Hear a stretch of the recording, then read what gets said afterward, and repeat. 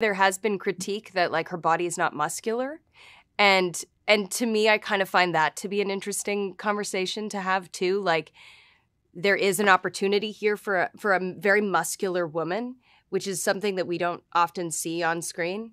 And I feel people in that desire. I feel that. But so much of her is about the perception from the outside. And so much of her is about the way people look at her differently depending on which body she's inside, like which body she's presenting at that time. Jen Walters is received very differently than She-Hulk is, and that outward response and feedback tells her something about herself.